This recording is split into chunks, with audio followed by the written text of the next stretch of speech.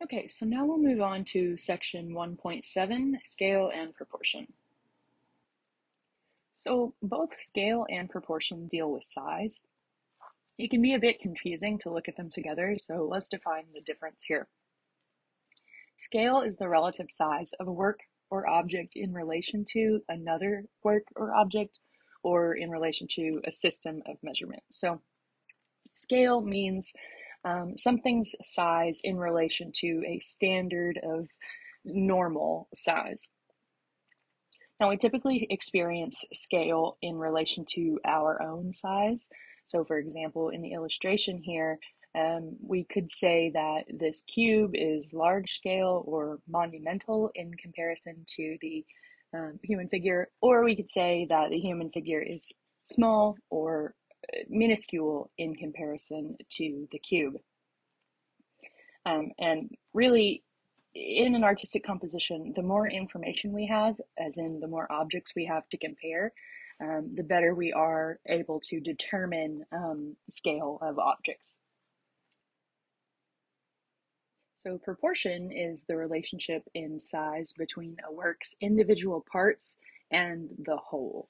So while scale is the relationship of the size of one thing in comparison to another thing, proportion is the relationship between the parts and the whole, the size of the parts versus the size of the whole thing. The human figure is a great example of this. Generally, artists render the proportions of human figures in terms of an average or idealized body.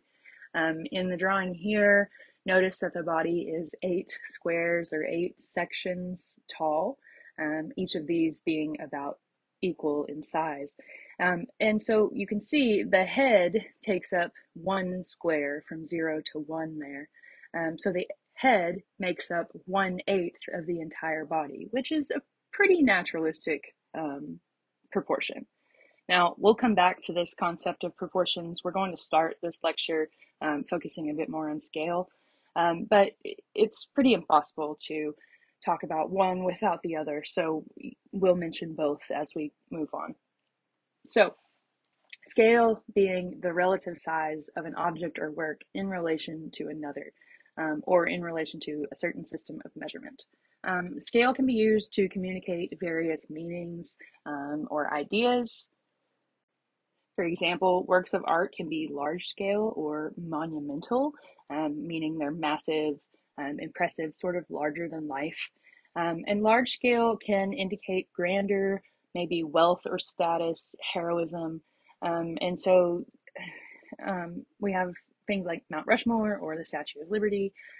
Obviously, monuments are monumental in size, right? And these are things that are meant to commemorate importance or heroism, things like that. So it makes sense they would be larger than life. Here we have Michelangelo's David sculpture from 1501 to 04. Now this is not a monument per se, but it certainly is monumental in scale. This is made of marble. It was cut from about 18 foot of marble block that had already been partially carved by another sculptor during the 1460s and had been damaged by water. So it was kind of a precarious material to be working with. But so I've included some various images of the work being cleaned so that you can see just how monumental in scale this work is.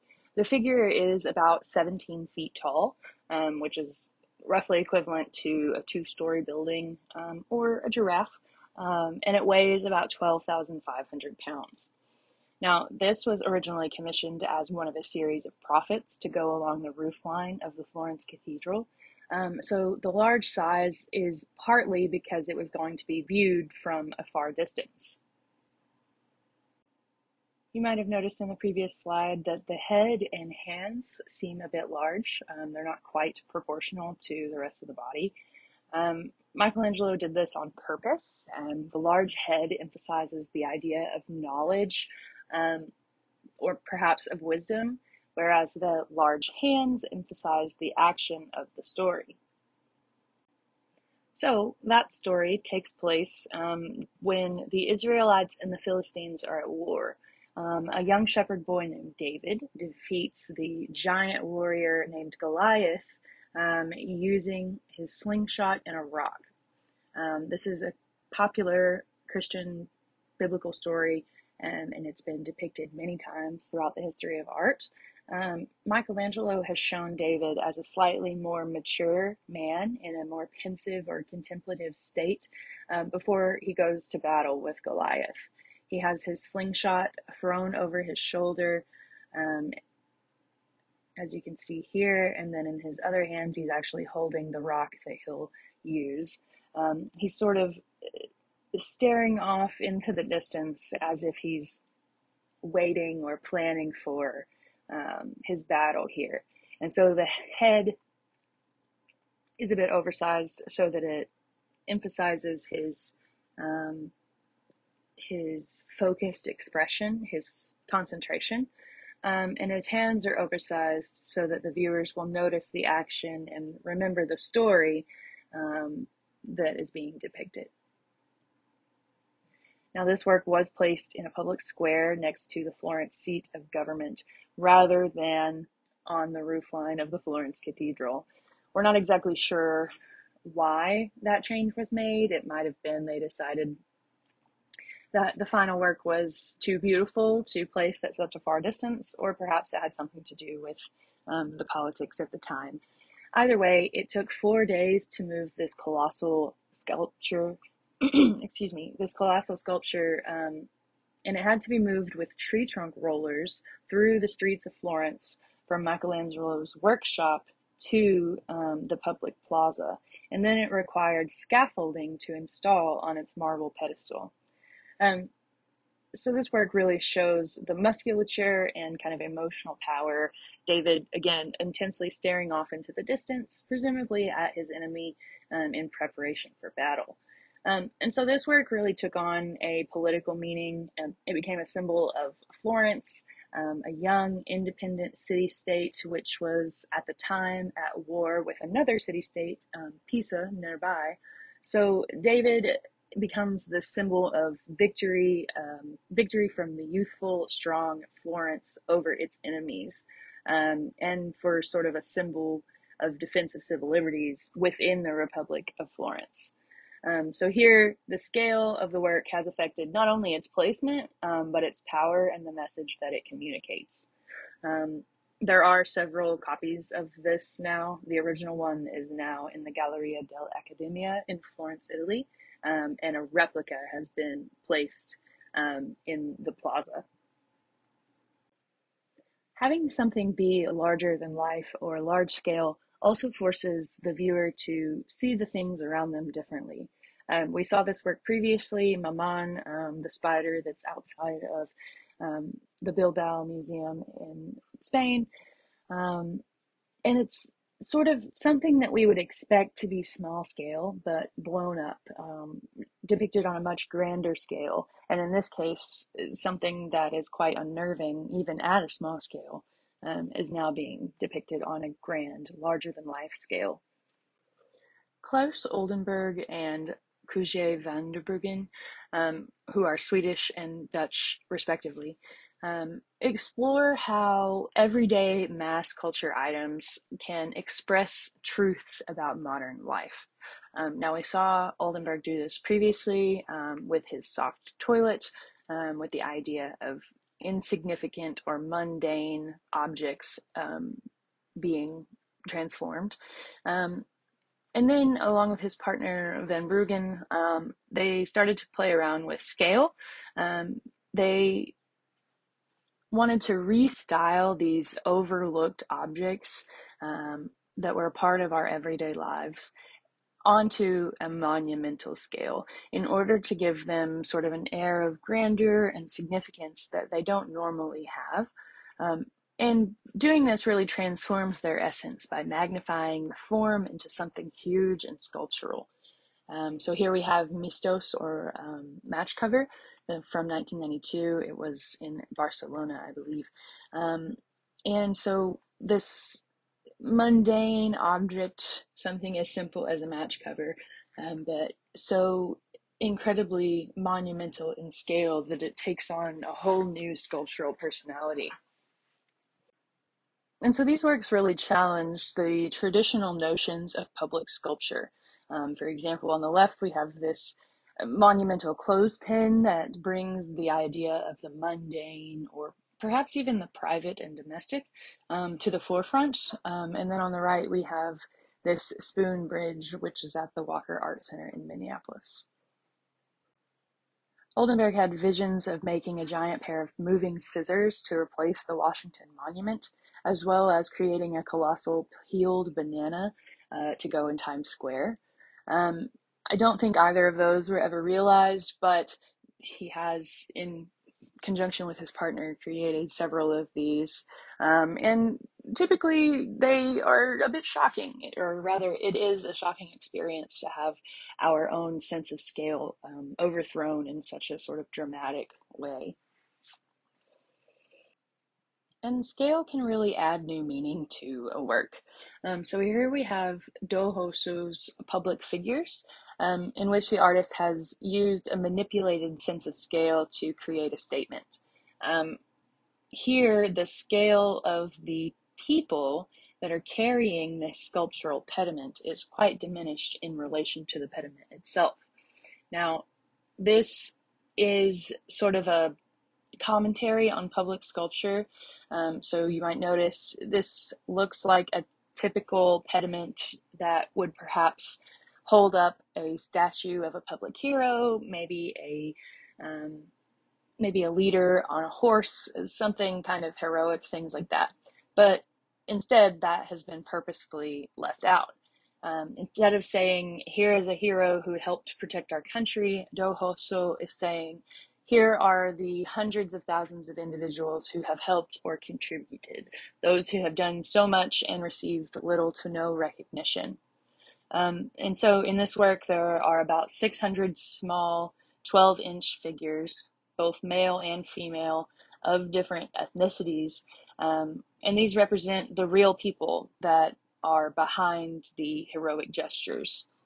So this work is a great example of how small scale can create a sense of intimacy. It sort of invites you to stop and look closer or inspect and to really think about what you are seeing. Here are two other works by Do Hoso. This is Karma on the left from 2003. We have this monumental set of legs, kind of dress shoes and slacks, connotating business or politics, perhaps. And then we have all of these small scale figures that are running from, it looks like, running from this large figure, or in the back, perhaps supporting, but also being crushed by. And really, they seem to be being disregarded and they're being stepped on without any care, really. So, sort of a commentary on perhaps the exploitation of common folk by those of higher status or wealth. And then on the right, again, we have Floor. This is from 2000, kind of similar, though this time we have a grid of glass plates across the gallery floor. And these plates are actually held up by the tiny figures. Again, men and women of different ethnicities coming together, using their collective strength to support the weight of the individual who stands on top. The scale of a work can sometimes be dictated, at least in part, by the materials used. So here we have Marilyn by Joana Vasconcelos from 2009, which is a sort of monumental pair of shoes, pair of high heels. And can you tell what it's made of? They're actually constructed of saucepans and lids. So why saucepans and lids? Why high heels? Well, the artist here is referencing, oops, sorry. The artist is referencing traditional gender roles, thinking about women in the private and public spheres, how in the private domestic sphere, women are expected to be wives and mothers, providers, nourishers. They do the chores, the cooking, the cleaning, the providing within the home. but their public face is one that is to be beautiful. And so the heels and the title are a reference to the American sex icon Marilyn Monroe, and also kind of making a commentary on the fact that traditionally women have done all of this work, all of that domestic housework, and taking care of the family and everything, while wearing heels, in order to retain their femininity and beauty. So again, small scale can create a sense of intimacy because it forces the viewer to sort of stop and look closely, or perhaps because it requires people to view it one at a time. Small scale can also connote craftsmanship or sort of intricacy, precision. Um, Slinketchu is a London-based street installation and photo artist. Um, He writes, "My Little People project started in 2006. It involves the remodeling and painting of miniature model train set characters, which I then place and leave on the street. It's both a street art installation project and a photography project. The street-based side of my work plays with the notion of surprise, and I aim to encourage city dwellers to be more aware of their surroundings. The scenes I set up, more evident through the photography, and the titles I give these scenes, aim to reflect the loneliness and melancholy of living in a big city, of almost being lost and overwhelmed. But underneath this, there is always some humor. I want people to be able to empathize with the tiny people in my works." So this slide shows a work that was installed in Italy in 2010. This is called Wet and Wild. And so we have this little water slide with little figures that are sliding down into the grate here within the sidewalk. Here's another. This one is Stroll from January of 2013 in Moscow, Russia. This one is a bit more gruesome, perhaps, but a nice example of how using small scale can require a bit more effort from the viewer. It would be quite easy to overlook this as you're simply walking down this snow covered street, right? But if you stop and become a little bit more aware of your surroundings, you are treated to a surprise, although a gruesome one in this case. Here's another. This one might actually be my favorite of these. This is the Museum.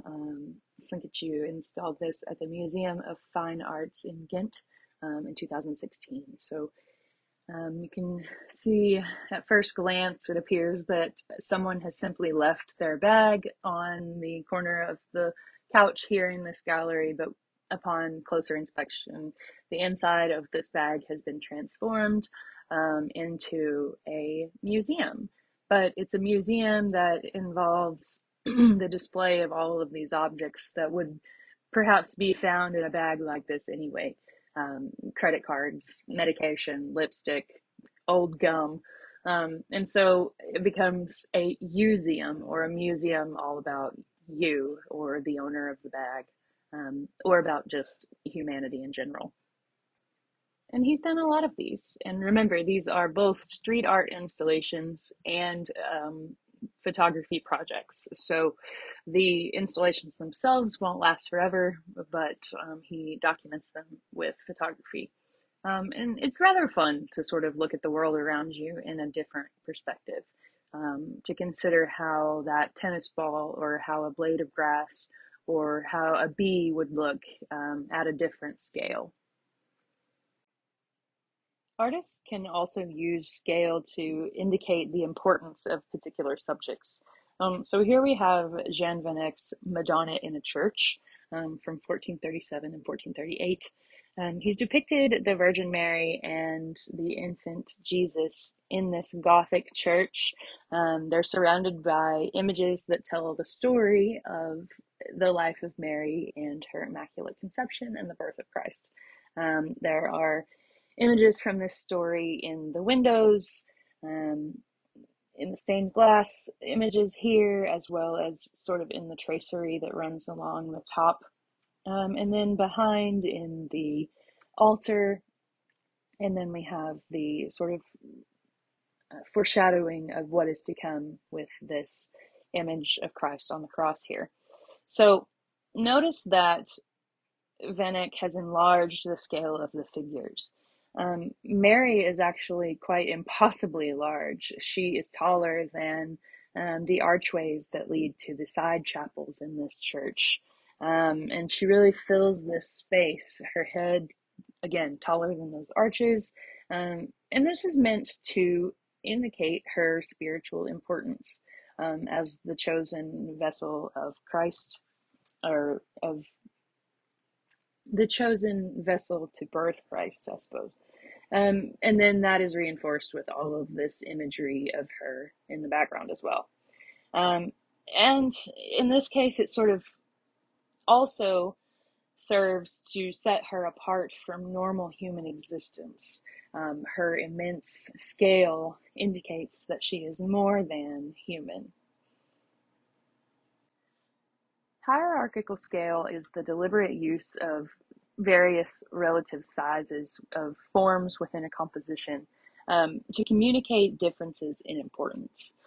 This is a technique that ancient artists used a lot. For example, in ancient Egypt, the king or pharaoh is usually the largest figure in a composition because he had the highest social status or importance. This is the north wall of a great temple of Amun Ra in Karnak, Egypt. It was built in the 19th dynasty, circa 1295 to 1186 BCE. Now, what kind of relief is this? It's sunken relief, right? If you think back to when we talked about the different types of relief sculpture, sunken relief, they haven't cleared out all of the negative space here, right? So, so this relief depicts Seti the First, the pharaoh at the time, um, in battle against his enemies. And it's quite clear who's the most important character here, right? It's Seti. And he is the most visually dominant of all of the figures, right? He's the largest. He seems to be grabbing an enemy by the hair here and is about to hit him with this club. Um, and so notice Seti's scale in sort of relation to the other figures here. Um, Figure C is maybe 3/4 of his size and seems to be about the same size of this enemy, or would be if this enemy were standing like he was. So the fact that his enemy is not tiny, well, that's on purpose. If he had defeated someone who was super small, like this guy over here, it wouldn't be so impressive for such, an important kind of large scale figure to defeat such a small scale, unimportant figure. Well, that would be easy. So the enemy needs to be depicted as the second most important figure, and therefore almost as big as the pharaoh. Now, we looked at this work briefly when we discussed relief sculpture, but we'll look at it a bit more closely now. This is the palette of Narmer. It comes from early dynastic Egypt, circa 2950 to 2775 BCE. It's a palette made of green schist, or this sort of green stone, and it is relief carved front and back, very low relief. And it was a palette used for grinding eye paint. So this one was probably never meant for functional use. Rather, it was probably designed as a ritual object. Um, and so they would have used this sort of circular inset as the area to grind up their pigment to make their eye paint. This is one of the earliest surviving ancient Egyptian works. And so this palette records the unification of Upper and Lower Egypt under the first Egyptian pharaoh, King Narmer. So, um, Across the top here, you can see these hieroglyphs. We have a horizontal catfish, which is um, the word nar, the hieroglyph for the word nar. And then underneath, we have this vertical chisel, which is the hieroglyph for Mer. So this is the king or pharaoh's name, Nar-Mer, in hieroglyphs across the top here. So we'll start with the left side here, the side with the depression for mixing the eye paint. It's divided into 4 horizontal registers, or these sort of horizontal sections, which are each representative of their own sort of picture plane. In the top, again, we have Narmer in hieroglyphs with a bull on either side. These 2 horned bulls are symbols of aggression and Narmer's strength. Um, in the second register, we have figures figures lined up along this sort of ground line or baseline. The important figures are placed here. The king is the largest, so using hierarchical scale here. Our king, Narmer, is the largest. He has his hieroglyphic name next to his head to help identify him. Um, Most importantly, he's wearing this crown that kind of scoops up almost like a chair, but then it also has this spiral that comes out. So this is a symbol for the red crown of Lower Egypt, meaning that Narmer was the king of Lower Egypt. Now in front of him we have a slightly smaller, though not as small as some of these others, figure. So this is likely maybe a general of the army, and there are hieroglyphs there to identify him as well. Maybe a general of the army or some sort of official seeing over soldiers or perhaps slaves here who are carrying these standards. Um, then over here to the right, we have these stacks of smaller figures with their heads. Notice their heads have been decapitated and placed between their legs. So these are the beheaded enemies. Um, Maybe a bit hard to tell, but while they are smaller in scale than Narmer or maybe even than his general, they're slightly larger than the soldiers or the slaves. So they're not the least important in the scene, um, according to hierarchical scale. Now, there's one more figure in this, excuse me, in this register, and he stands behind Narmer here.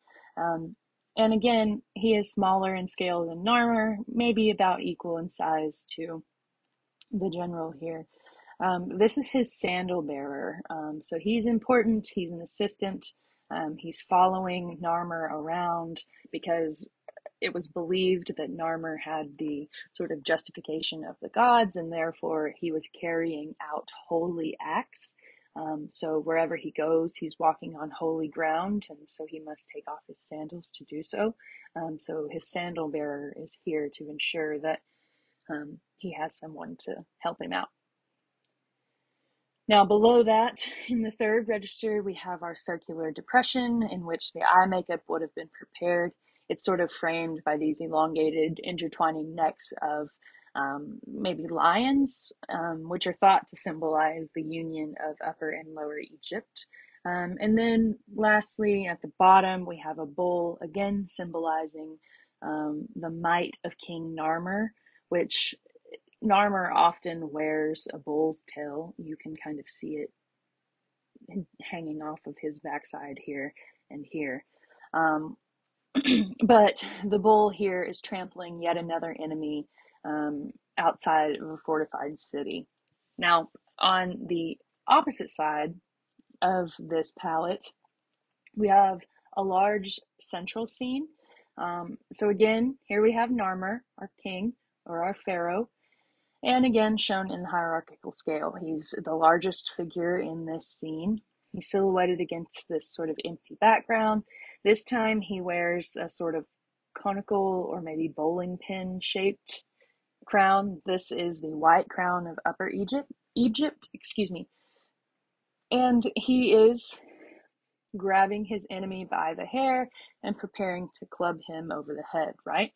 Um, but again, this enemy is of similar scale. If he were standing, he might be slightly smaller than Narmer, um, to emphasize, that he's the second most important figure here.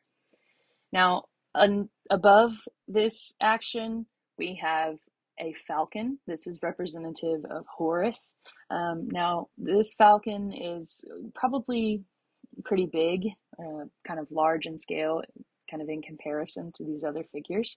So, indicating the importance of the gods and their role in Narmer's activities here.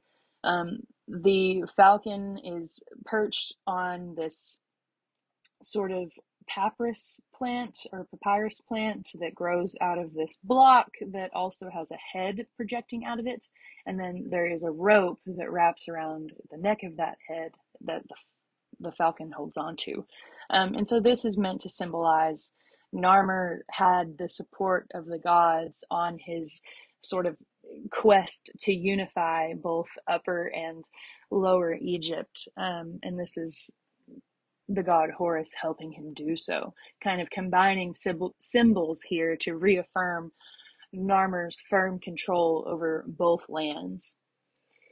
Um, Now, in this same central scene, here's yet another figure, sort of behind Narmer again, though on his own ground line, so perhaps meant to indicate there's some distance or some space between them here.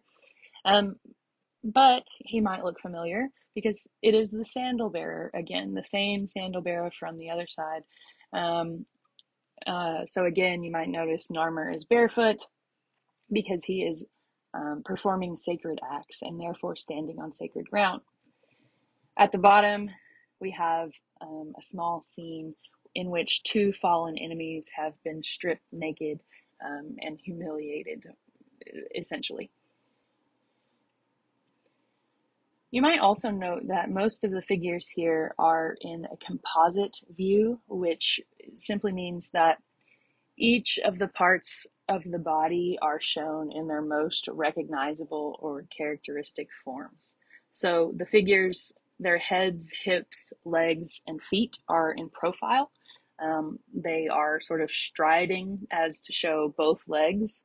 And yet the eyes, shoulders, torso, these are frontal, as if they're facing forward rather than sort of to the side. This was a general convention in Egyptian art for portraying royals or people of higher status, whereas people of lower status would have often been shown in more lifelike positions and engaged in active tasks. So the depiction of the sandal bearer in a composite view shows his status, even though he is lower in status than the king. Proportion is the size relations of parts to a whole, or the size in relation to a standard of measurement. For example, ancient Egyptians used the width of a palm as a unit of measurement. 6 palms was equal to 1 cubit. The height of the average man was an estimated 4 cubits, or 24 palms. So the proportion of an average man's palm to height was 24 to 1. This canon of proportions was an ideal system that was standard in pictorial relief throughout the Middle Kingdom period. Typically, ancient Egyptian art would have been composed in registers. The scenes would have first been sort of laid out with ink lines, and the artist would have used a squared grid to guide the proportions of the human figure. For example, here we have the stele of a sculptor named Usurwer from the 12th dynasty. Now, this is actually unfinished, and you can see that in some areas it still has the preliminary underdrawings. The grid was done in red ink, and then the outlines of the figures here were done in black ink. Each body part has a designated place on the grid. The figures are typically 18 squares tall from the soles of the feet to the hairline. The tops of their knees meet up with the 6th square up from the bottom, whereas their shoulders align with the top of the 16th square, and they are typically 6 squares wide, whereas their waists are about 2.5 squares. The ancient Greeks were also very interested in proportion. They believed beauty was a function of proper proportion, and they studied anatomy closely and selected the most desirable attributes and established beauty ideals such as smooth skin, regular facial features, and specific bodily proportions. One artist, Polykleitos of Argos, created a canon of ideal proportions using a bronze figure to illustrate. Um, so we're looking at a Roman copy made of marble after the original bronze by Polykleitos, but this is his Doryphorus, or the spear bearer. So each part of the body um, in this sculpture is a common fraction of the figure's total height. The height of the head is to be 1/8 of the total height of the body, and the breadth of the shoulders 1/4 of the height. Mathematical harmony and proportion was also utilized by Greeks in their architecture. For example, here we're looking at the Parthenon, which was built on top of the Acropolis in Athens in the 5th century BC. Um, Here they applied the idealized rules of proportion of the human body to the design of architecture. The Parthenon is the largest building on the Acropolis, and it was dedicated to Athena Parthenos, or Athena the Virgin. Originally, this was begun in about 490 BC, but it was unfinished, and then after the Persian sack, Pericles commissioned a larger temple to take its place. So the Parthenon was designed by the architects Callicrates and Iktinos. It was constructed from about 447 to 432 BCE, and it was dedicated in 438 BCE. And the architects utilized balance and proportion, as well as other architectural and artistic refinements, in order to create a powerful visual embodiment of Athenian democratic ideals and imperial achievement. They've placed a classical emphasis on balance and proportions, governed by a strict 9:4 ratio, which you can also think about this with the formula y equals 2x plus 1. Um, so here we're looking at breadth by length. We have 8 columns along the facade, or the short side of the Parthenon, and 17 columns along the side, or the longer side. So if we apply those numbers to the formula, y equals 17, x equals 8, 17 equals 2 times 8 plus 1.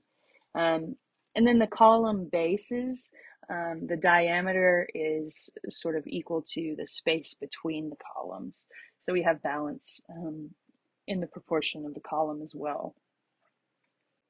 Now, while the architects applied such precise balance and proportion, they also utilized subtle aesthetic refinements, or subtle deviations from absolute regularity. Within the Parthenon, there are barely any straight lines or 90-degree angles, and the columns tilt just ever so slightly inward. Um, Long horizontals, such as in the entablature and the stylobate, they tend to seem to sort of sag from a distance. So to compensate for that, the architects designed these so that they curve upward slightly towards the ends, which creates a countering optical distortion. Um, so these aesthetic refinements help to give the structure a buoyant, organic appearance rather than sort of a heavy stone box. So this is very person-centered or humanist architecture. The architects were thinking about the proportions in relation to the human body and the experience of the human visitor. Now, the Parthenon also uses another mathematical relationship that fascinated the ancient Greeks, which is the golden section, or sometimes called the golden ratio. So this is a proportional ratio of 1 to 1.618. This ratio occurs naturally in many objects. So it was applied to the Parthenon in that the width of the structure is about 1.618 times the height. So the height to width ratio is 1 to 1.618, or the golden section or golden ratio. Now, human bodies don't really meet this golden ratio exactly, but applying it to statues results in a more naturalistic, kind of idealized proportion. So you can see here the height to width ratio is 1 by 1.618. Not quite exact, not quite what it would be in real life, but it creates a very convincing depiction. So Plato regarded this proportion as the key to understanding the cosmos, and later, in the 13th century, Leonardo Fibonacci discovered a series of numbers in which each number, which we now call Fibonacci numbers, is the sum of two preceding numbers. So for example, we can have a Fibonacci sequence of 1, 1, 2, 3, 5, 8, 13, 21, 34, etc. So each number can be attained by adding up the two previous numbers in the sequence. 1 plus 1 is 2, 1 plus 2 is 3, and so on. So the ratio between any two sequential Fibonacci numbers actually is equal to the golden ratio, 1.618, or slightly closer. The larger the Fibonacci number, the closer the ratio gets to 1.618. Also, if you take these nested squares based on Fibonacci numbers and based on the golden ratio, they fit together sort of nicely in this elegant spiral shape, kind of like this on the left here. And so that spiral shape can then be used to sort of help arrange a composition, as you can see here with the Parthenon. If we overlay that Fibonacci spiral over, we can see how sort of proportional and balanced this composition truly is.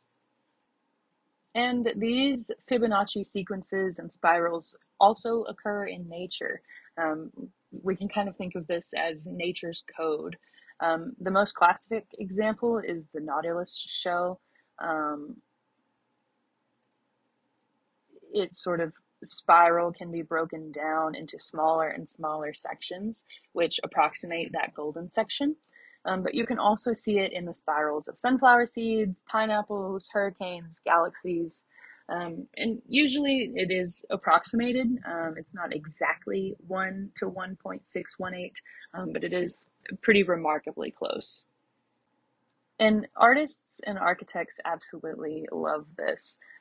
Many ideas from ancient Greece and Rome that were revived during the Renaissance include this numerical relations that held the key to beauty, and that perfected human proportions in order to reflect a divine order. And we can see that in these two very famous Renaissance works. On the left, we have Leonardo da Vinci's Mona Lisa, and then below to the right, we have Botticelli's Birth of Venus. And both can be overlaid with this Fibonacci spiral. And again, using these numerical relations to sort of unlock the secrets of beauty and kind of perfect human proportion in a relation to divine order.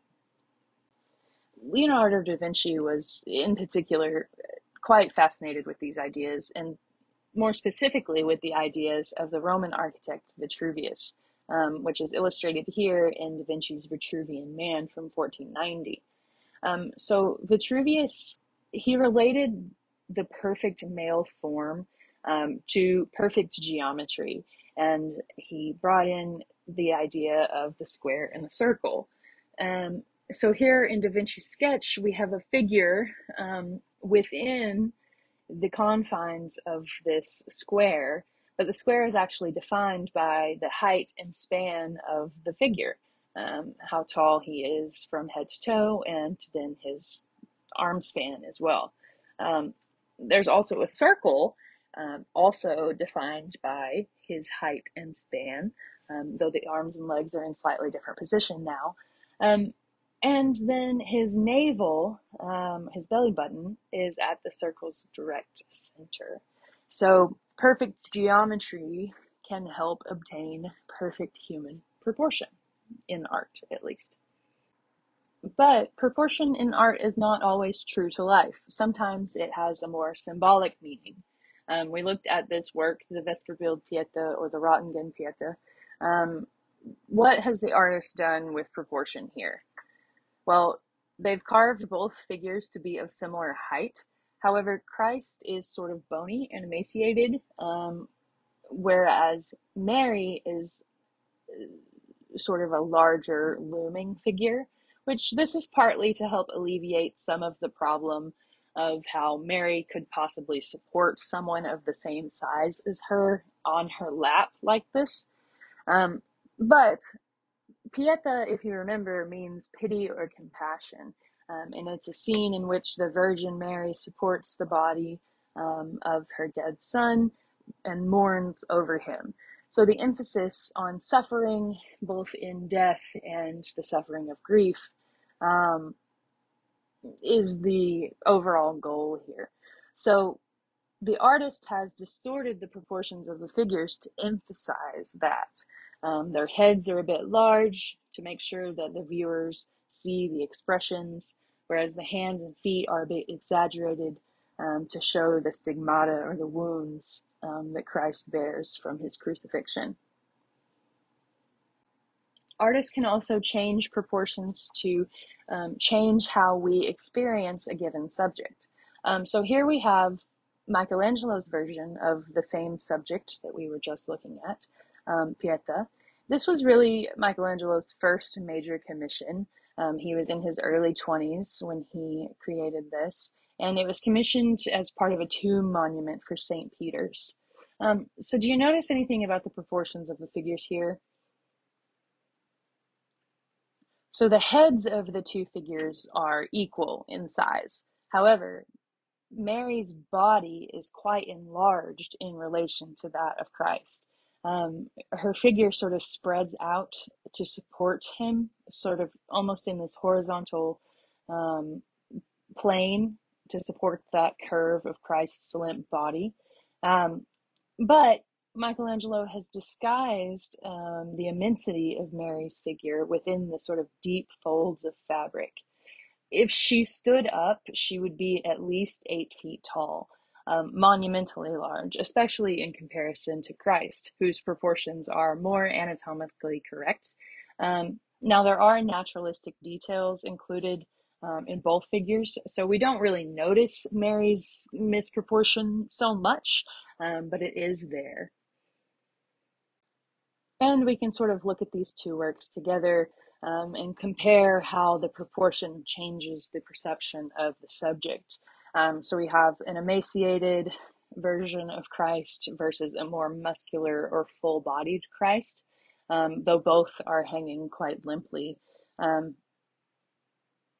on the left, it's a more tender depiction, whereas on the right, it's tender still and very human, but not quite as agonizing or lamenting. Rather, Mary seems to have this sense of inner calm, as if she knows already that her son will be resurrected. And here are two other great examples of how proportion and scale can be altered or exaggerated to symbolize ideas. So first on the left here, we have Oluwe of Ise's veranda post from the Ikere Palace of Nigeria. This was carved in 1910 to 1914. This is an architectural post that features icons of power and leadership amongst the Yoruba people in Nigeria. We have an equestrian warrior who sits sort of regally on this very small scale horse. Below that, we have a kneeling woman supporting the warrior. Um, Now, notice the heads of the carved figures are about a quarter of the total figure size.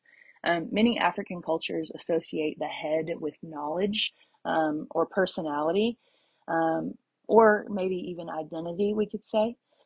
But the head is considered the location of a person's spirit or their divine power. So here it represents character, self control, motivation. The large eyes suggest awareness. Um, Notice too, the proportions of the bodies are a bit um, distorted as well. For example, the woman's exaggerated breasts are meant to symbolize the ability to have and nurture children. Um, she's also slightly larger than the warrior in scale, suggesting that she is the essential support for him. So without her, he would not be as important as he is. The warrior's horse is small scale, indicating that it's not as important as its rider.